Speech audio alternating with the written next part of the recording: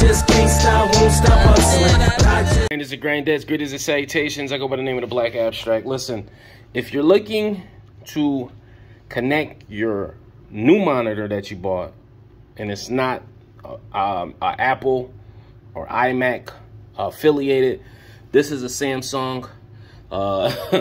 This is what you could do. I'll leave a link in the description first if you need to get a monitor.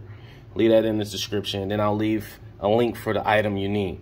And I know you probably tried different things, they didn't work. So let me get right down to it. This is what you need. It's a USB-C to HDMI plug, but it has to be Thunderbolt 3 compatible. You get what I'm saying? So this is I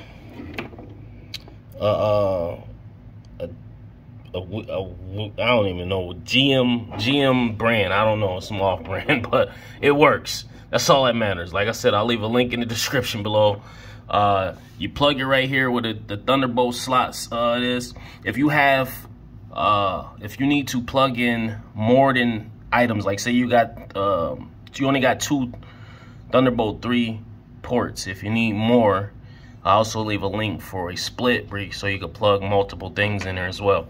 But I only need 2. Actually, I do need another one because I need one for my Apollo that's not being plugged in, but I'm just not using it right now. So like I said, this is what you need. You also need an HDMI cord. If you already don't have one, it could be any HDMI cord. Don't got to be nothing special.